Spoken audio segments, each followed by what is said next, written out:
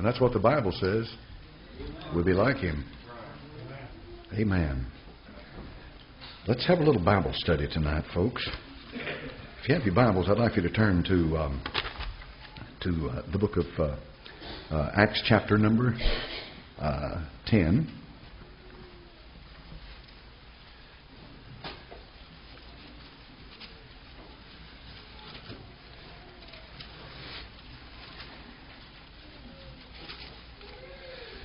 Chapter 9, verse 1. Acts chapter 9 and verse 1. And Saul, yet breathing out threatenings and slaughter against the disciples of the Lord, went unto the high priest and desired of him letters to Damascus, to the synagogues, that he found any of this way, whether they were men or women, he might bring them bound unto Jerusalem. And as he journeyed, he came near Damascus, and suddenly there shined round about him a light from heaven. And he fell to the earth, and heard a voice saying unto him, Saul, Saul, why persecutest thou me? And his response was, Who art thou, Lord? And the Lord answered, I am Jesus, whom thou persecutest. It is hard for thee to kick against the pricks. Now note carefully his encounter with God. This as a direct encounter with God. And he, trembling and astonished, said, Lord, what wilt thou have me to do? And the Lord said unto him, Arise and go into the city, that it shall be told thee what thou must do. Father, bless this holy book now. In thy sweet name we pray. Amen. Now, I've told you before in the past that Thomas Jefferson, one of the fathers of our country, brilliant mind. Thomas Jefferson was a very brilliant man, no question about it. And they found the Jefferson Bible, as I told you before, and in the Jefferson Bible he had excised certain portions of the Scripture that he didn't believe belonged there, and he was going to present Jesus as he understood him. And so it's called the Jefferson Bible. It's available. You can find it online, and you can see the places that he removed from the Scripture. But here's what he said about the Apostle Paul. He said he was one of the worst corrupters of the Christian faith. He called him a corrupter of the Christian faith. A few weeks ago, I brought you a message about how that they hate the Apostle Paul. I'm talking about present tense today. The haters of the Apostle Paul fall into a number of categories. One of them is the category of the occult world. They hate him. The other category is these kingdom builders. They hate him. Another category would be those people who, as the elite, as Thomas Jefferson, who feel like that it's they have the authority to remove vast portions of Scripture. They hate him. Why do people hate the Apostle Paul? Now that's the burden of my message tonight. Why do they hate him? I'm going to give you 5 reasons. These are 5 reasons that bear directly on what you believe tonight and are very important in our faith in the Lord Jesus Christ. Number one, he never mentions the kingdom of heaven. The Apostle Paul, not one time in any of his writings anywhere, makes one single reference to the kingdom of heaven. Though the Apostle Paul makes reference to the kingdom of God, he never makes one single reference to the kingdom of heaven. As I've said to you before, time and time again, I do not believe that the kingdom of God and the kingdom of heaven are the same thing. I do believe that there have been times that the kingdom of God and the kingdom of heaven have run simultaneously on this earth. Yes, and in a sense could be used interchangeably in reference to both of them. But as far as the identity of one and the identity of the other, there are 2 distinct different things. The kingdom of heaven is a visible, physical kingdom. The kingdom of God is a spiritual kingdom that can only be entered in by the new birth. John chapter number 3.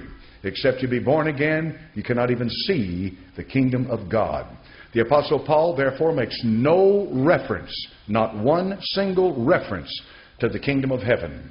Mark this in your book. A kingdom builder will kill you. Because all kingdom builders are building on this earth.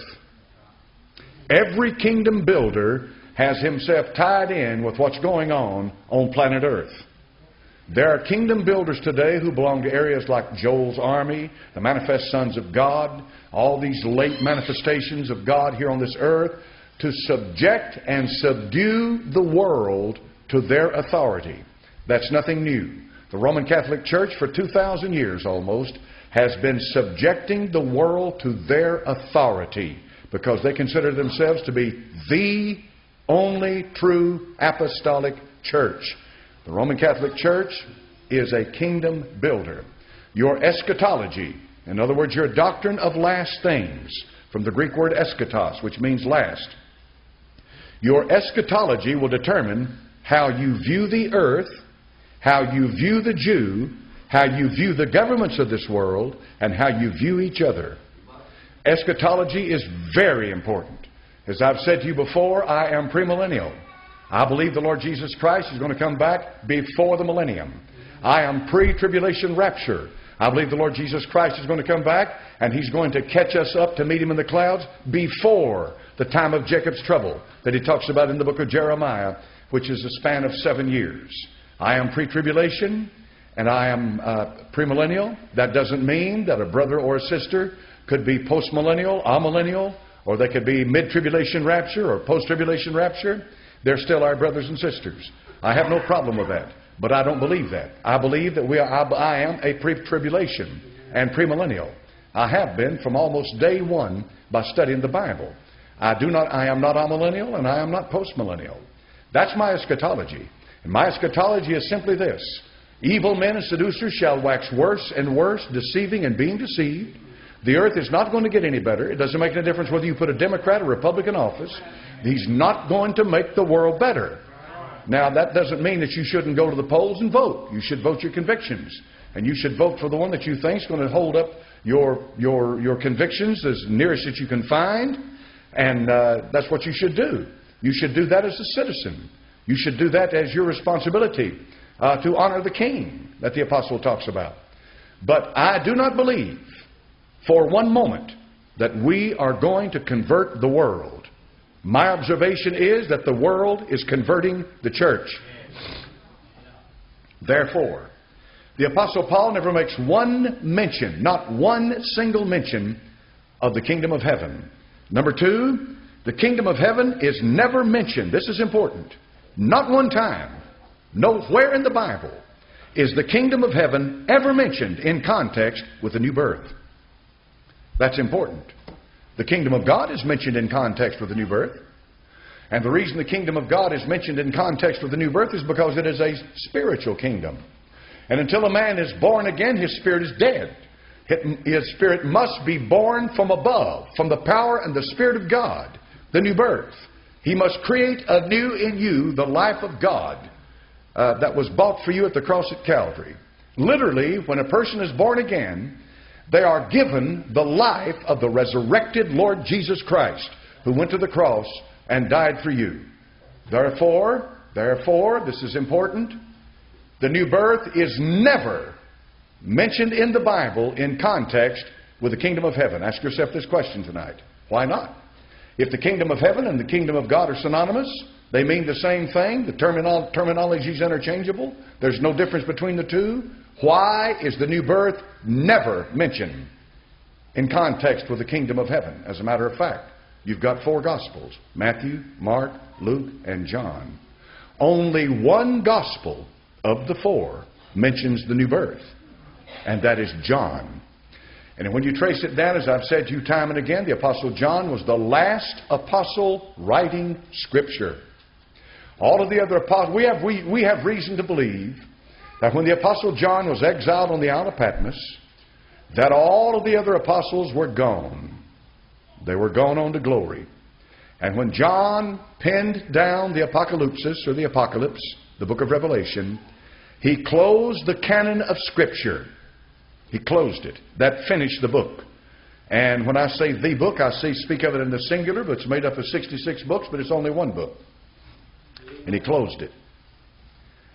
Therefore, we have a man preaching the new birth, Paul.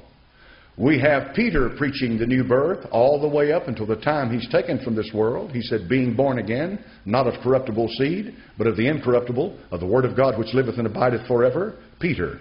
And we have John preaching the new birth, as he wrote it in the Gospel of John, chapter number 3, up until the time that he's taken from this world.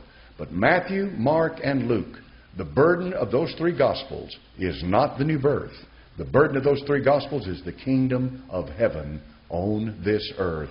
As the King, the Lord Jesus Christ presented himself as the King of the kingdom of heaven, and that's exactly who he was, who he is, and who he always will be. And the kingdom of heaven will never be on this earth until the King of kings comes. And when the Lord Jesus Christ comes, he will bring the kingdom of heaven with him. And for the first time since the first Adam, there will be one sitting on the throne of the kingdom of heaven who is eminently qualified to rule over a physical, visible, earthly kingdom and also a spiritual kingdom at the same time. The Lord Jesus Christ, therefore, is the King of the kingdom of heaven, and he's the King of the kingdom of God, both, and has every right to be, because he is the sinless, perfect Son of the living God. This world will not experience the kingdom of heaven until the Lord Jesus Christ comes back. And according to the book of Revelation, chapter number 11, the kingdoms of this world will become the kingdoms of our Lord and of his Christ. He will come and not ask them to give it to him. He will come and take by force that which belongs to him. That's why the heavens open, and he comes on a white horse, and behold, the heavens are open, hallelujah to God, and he that sat upon this horse is called faithful and true, and in righteousness he doth judge and make war. So my place in this world today is to preach the gospel of the grace of God, to preach the gospel of the saving grace of God, and to preach the name above every name, and that's the name of our Lord Jesus Christ, and there is no other name like that blessed, holy, righteous name. And that is to get men and women saved, born again, into the kingdom of God, to go on to be with the Lord, and when he comes back, he'll bring the kingdom of heaven with him. That's a big deal, folks, that the kingdom of heaven is nowhere in the Bible mentioned in context with the new birth. And the Apostle Paul, of course, is hated for that. Number 3, the Apostle Paul clearly defines the new birth as it is found in John chapter number 3 and verse number 7. To Nicodemus in John chapter number 3 and verse number 7, and you've read it many, many times. It's very familiar to you. Here's what your Bible says.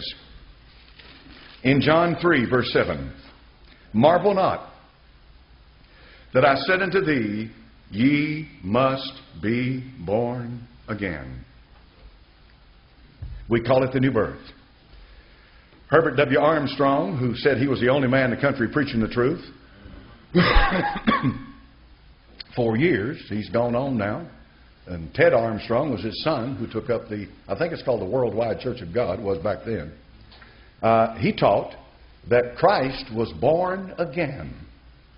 And here's how he taught it. He taught that Christ was born again at his resurrection.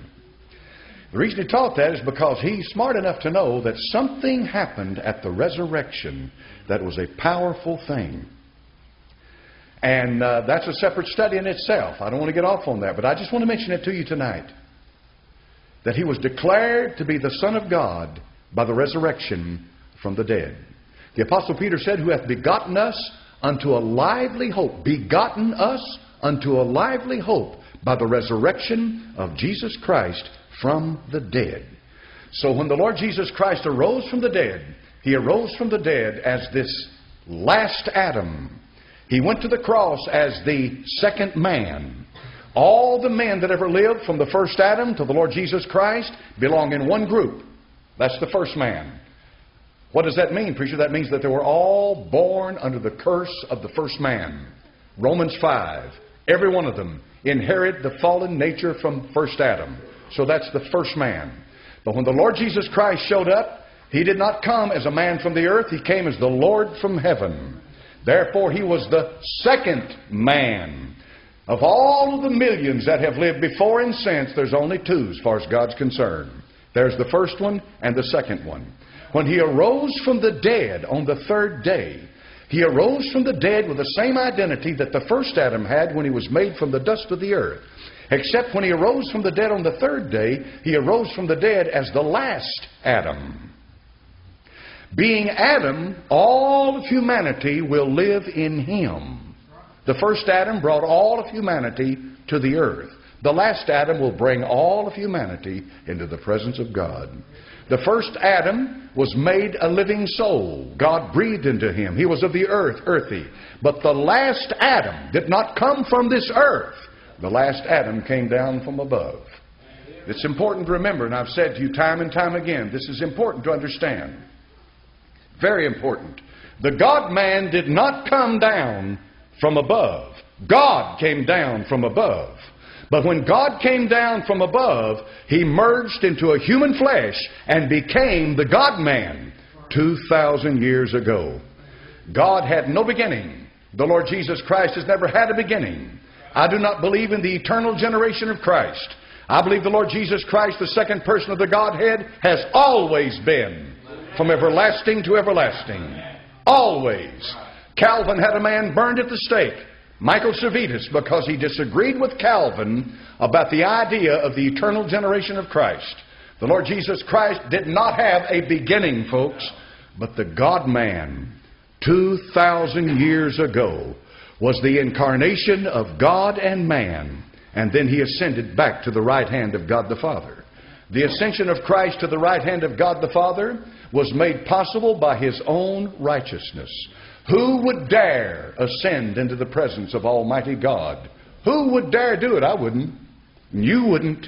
But He did. And the reason the Lord Jesus Christ could ascend into the presence of Almighty God is because Christ, who came down from above, goes back up above as the God-man, having lived a sinless, perfect life as a man, and having built a righteousness that did not exist until that moment. A righteousness of a man who had lived for 33 and a half years in absolute and complete obedience to the Father. Everything he did, every word he said, all that he was in complete obedience to the Father. Therefore, a righteousness was born here on this earth. And that ascended to the right hand of the Father, and God received him into His presence. Every born-again believer today, every one of us, if we are truly saved by the grace of God, the righteousness that you have is not what you can earn, not what you can work out. It is the righteousness of the Lord Jesus Christ. And here's how God says to do it. Paul, of course, who's hated so much, in Colossians 2, he said, "Put ye on the Lord Jesus Christ." Put Him on. And what that means is, in one sense, is put on His righteousness and plead His perfection and sinlessness to cover your soul. And God will bless you for that. But you have so many self-righteous Baptists today, they spit fire when you talk to them like that, because they feel like they've earned through their 30 or their 40 or their 50 years of obedience to God all kinds of respect, because they are righteous in their own eyes. And not so. Every bit of our righteousness is as a filthy rag, and there's not one word in the New Testament that changes that concept. It stays a filthy rag. So the Apostle Paul says, "Not having mine own righteousness, but the righteousness which is by faith in the Lord Jesus Christ." Paul said that. That's one of the reasons he's hated. One of the reasons he's hated. Paul clearly defines the new birth. Colossians chapter number 2.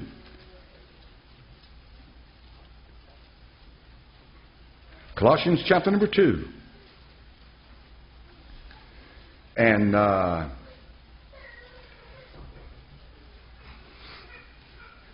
Colossians chapter number 2, verse number 12. Let's go back. Verse number 10. Colossians 2:10. "And ye are complete in Him, which is the head of all principality and power." You remember Wednesday night we talked about the principality and power up in the other building. We talked about the fact that He created them. They were made by Him and for Him. Even though they rebelled against Him, they were still made for Him. Are they still for Him, preacher? All things are of Him, by Him, and through Him. Nothing exists outside of the permissive will of God. Remember this.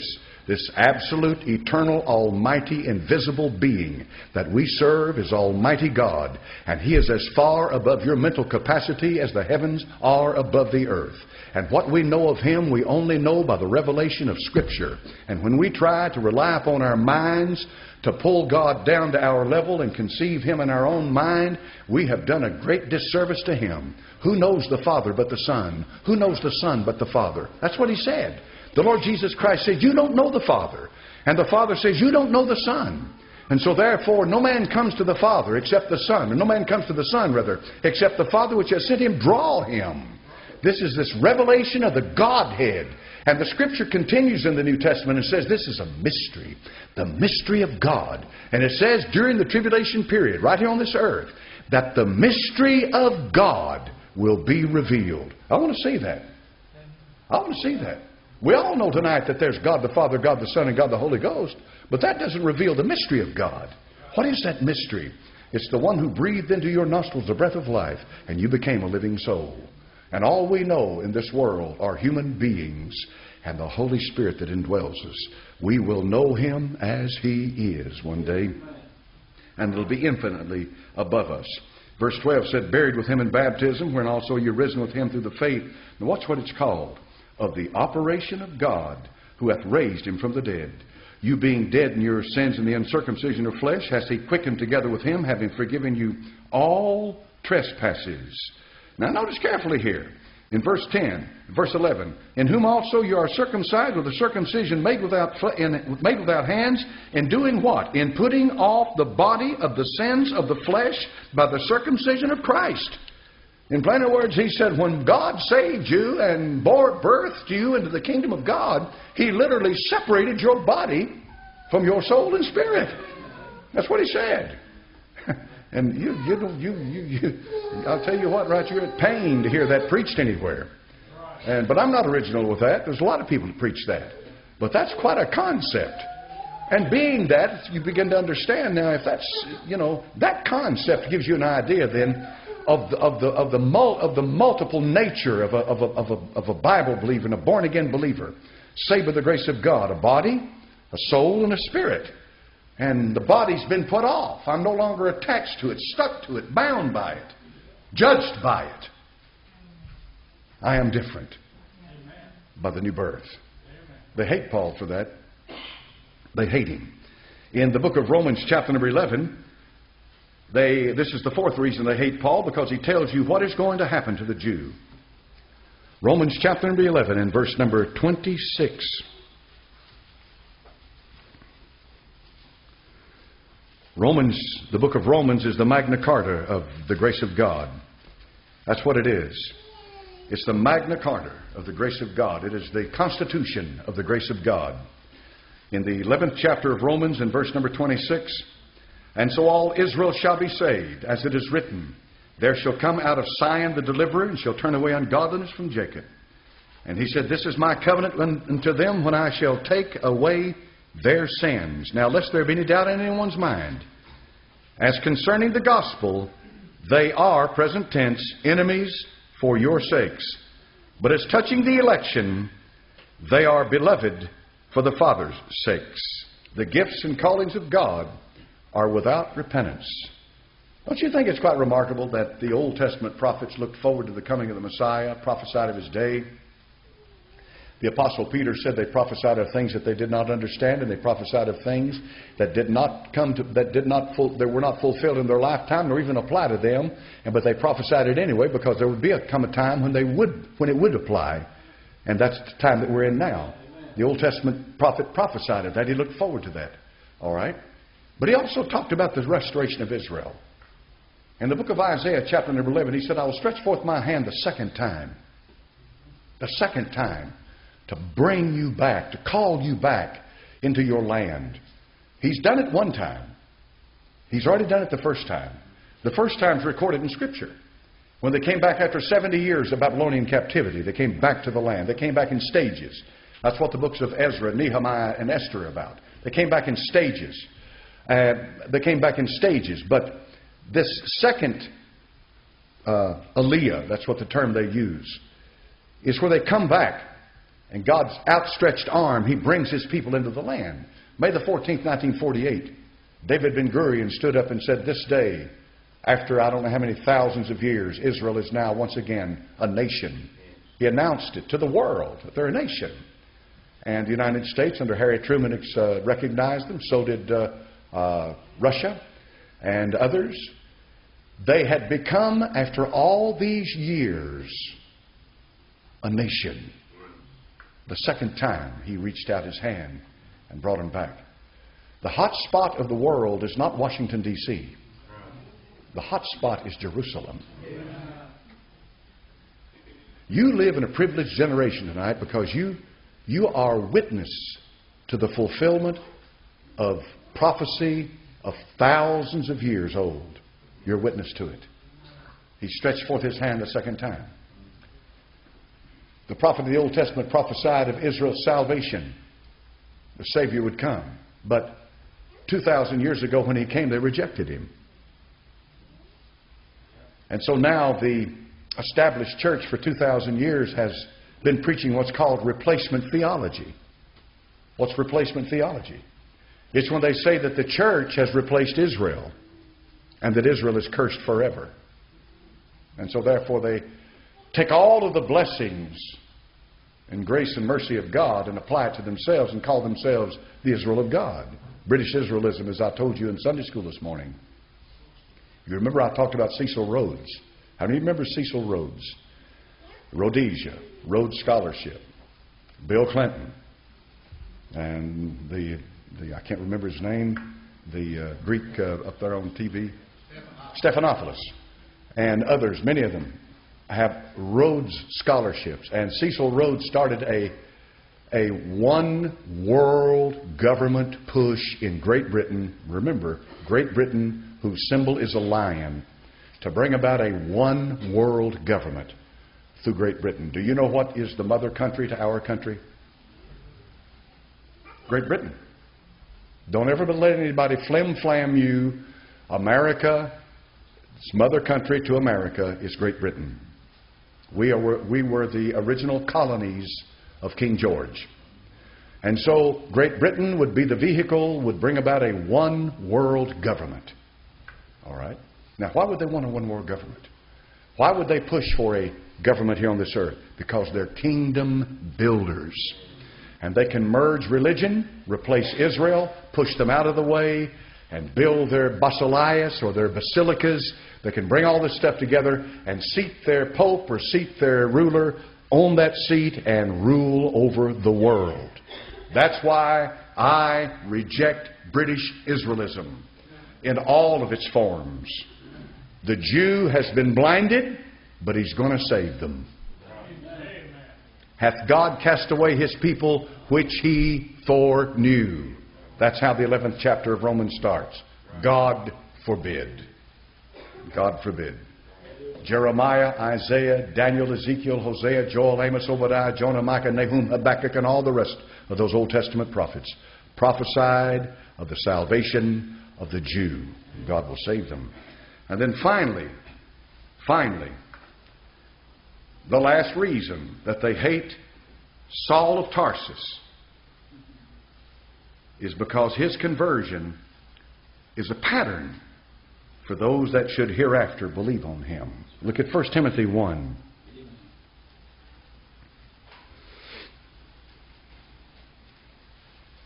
First Timothy chapter number 1, verse number 16.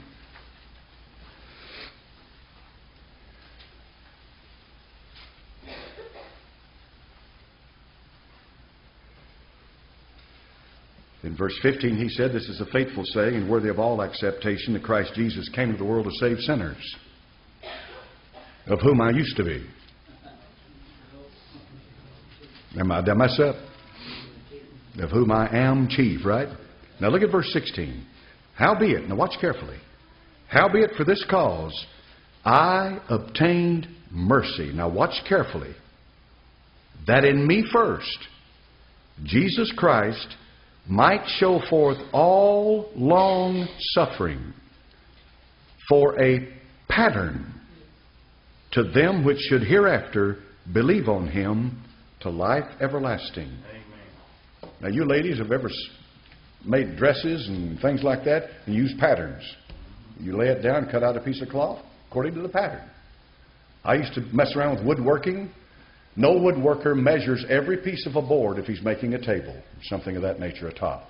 He measures one, sets up his stop and his fence, and then every board is cut exactly the same. There's no way you can measure every one of them, but you set it up like that. Every one of them are exactly the same length. That's a pattern.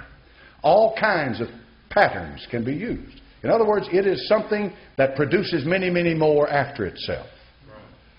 So the Apostle Paul said, the way I got saved is the way He's going to save all the rest that come after me. Now here's how he got saved. The Lord Jesus Christ went into the very hell that Paul was in and spoke to him. This is important.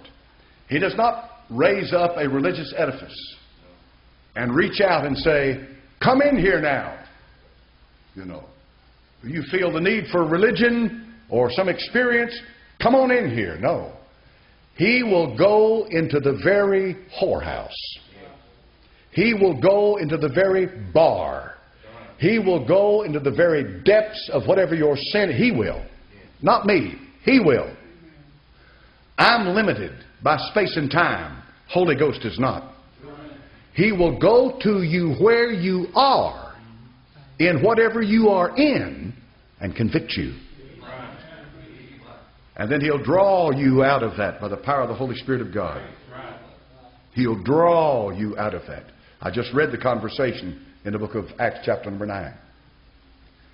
You will have a personal encounter with God. There will be a time in your life, you may forget the date, you may forget the time of the day, but you'll never forget the fact that there's a time in your life when you come face to face with a personal encounter with God. And you'll leave there born again. That's what happened to Paul. He was born again. And then the Lord told Ananias, he's a chosen vessel unto me to bear my name to the Gentiles. And the scales fell from his eyes. And he said, I'm going to show him what great things he must suffer for my name's sake. They hate Paul for that. Most mainline Protestant churches do not preach the new birth. The emerging church does not preach the new birth. The Roman Catholic Church does not preach the new birth. To them, the new birth is a process. It's not an event. The new birth to these people means that the church ministers graces to you, and the graces that the church ministers to you are means of salvation. Therefore, they hold within their power the salvation of your soul. And if they excommunicate you, then they send you to hell. Now, that's a horrible thing to hold over someone's head. Did you know how many people that go to church every Sunday didn't know a thing about it when God saved me? But when I walked out of that living room that night, I was a new man. Something profound had happened to me. I had changed. I knew something was inside me that wasn't in there before. It was profound. It was a wonderful experience. I was saved. I was born again. And it hasn't done anything but get better since then. Amen. It's lasted since 1973. That's 42 years. Born again. Hallelujah to God. Born of the Spirit of God. But you cannot be born again without a personal confrontation with God. It has to take place. Well, I'm not one of the elect. Preacher didn't die for me. The Bible said He tasted death for every man. Don't try to argue about election. Forget that. The Scripture says that He's the Savior of all men, especially those that believe. That's what it says. There's only one name given under heaven whereby we must be saved. That's the name of the Lord Jesus Christ. The Apostle Paul therefore said, look at how I got saved. That's how the rest are going to get saved. Have you ever had a personal encounter with God? If you ever do, you'll never forget it. You'll never forget it. You'll never forget it. And here's what will happen to you too. You ever have a personal encounter with Him and you're born again? You may not set about to be a spiritual inspector, but it's going to happen because you're going to meet people that go to church and smile and shake hands and very religious. And deep inside your spirit and your soul, something just says, there's something wrong here. There's something wrong. Something wrong. Something bad wrong. I've heard preachers get up in the pulpit, well trained, smart, deliver good delivery, but there's just something wrong. Something wrong. A fellow out there in Houston, Texas, got the biggest church in the whole country. He just said the other day, he said, there's nothing wrong with sodomy. That's paraphrasing. You know, I can't speak verbatim, but it's there. It's all over the internet. Nothing wrong with sodomy. Been asked before about it. Homosexuality. He's got all these people sitting there. Now here's the problem. Got two problems. Problem number one. If you're going to that church and you know he said that and you sit there in that church, then let me tell you something. You've never met God. You've never had an encounter with Him. All right? If there is any witness in that church, they should immediately empty the pews. Walk out the door, and he may be left with 300 or 400 out of thousands. But that's not going to happen. Number two, he should get on his face and repent and come on nationwide television and say, I have blasphemed this holy name, and what I said is dead wrong, that I am truly born again, and what I said is wrong. God forgive me. Then I would consider the fact that he may be born again. But don't expect it to happen. Say, why?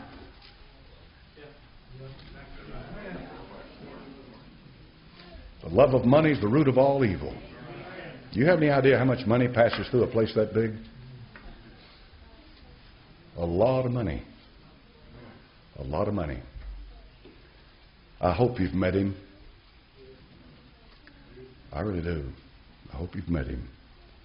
Father, in Jesus' name, I pray that you'd use what I've said tonight. And bless it, Lord. And bless everyone that's come out and those that will hear this later, those who heard it tonight over the internet. I pray that you bless your word. And Father, may it take root in our heart. May it build a firm foundation in our soul as to who we are and what we believe. In thy holy name I pray, and amen. Let's stand up.